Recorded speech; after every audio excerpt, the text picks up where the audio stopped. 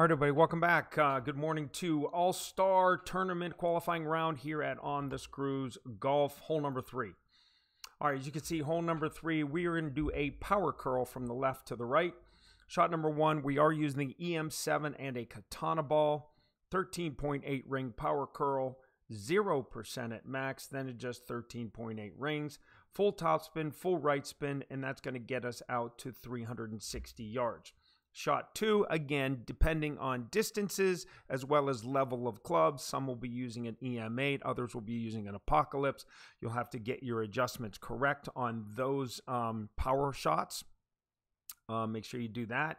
But you'll be possibly 370, 380, and if that's the case, you'll be in thorn range. But at this point, with the EM7, we do get to the Goliath, 7 through 9. 2 backspin, no side spin, 0% min. We missed just to the left based off an over adjustment. So we went 5% at mid. So now we've changed it to 0% min. So on the top left of the pictures, you'll see the starting spot. And that has about a quarter of the ring, the red ring in the left rough. That's where I started my ball at, okay? Then I adjusted 0% at max for the wind, which was 2.3 miles an hour, and then 13.8 rings after that. And you can see that's where we ended up over near that tree. Then, of course, on the bottom right-hand side of the screen, you'll see the full overpower, full right curl, and the full needle speed going over to the right for the power slice to the right. All right, so let's get into it here. All right, as we discussed, we want to first figure out, okay, did we want to go through the trees? No. Did we want to go around the tree with like a big hook? And I'm like, no, not really. You know, I could, what happens if I hit it inside right, great, and I hit the trees? What if I hit it great left with a full overpower and I'm in that bunker? So I said, you know what? Power curl, we got plenty of room out there into that big fairway. Let's do the power curl. So we started, like I said, with about a quarter of the red ring in the left rough.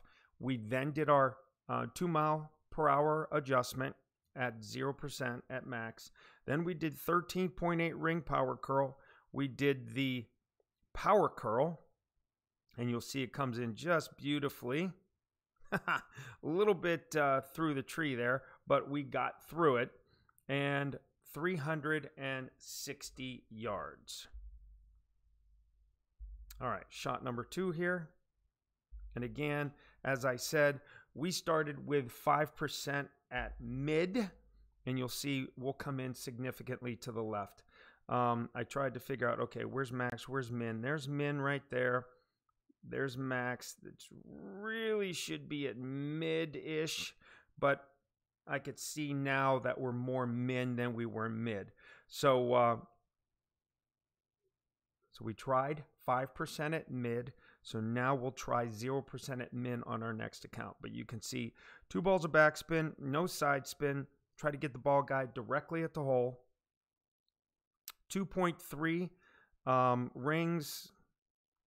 Adjustment, I think it was like point, I think it was 1, actually, 1 ring. We pushed the 1 ring.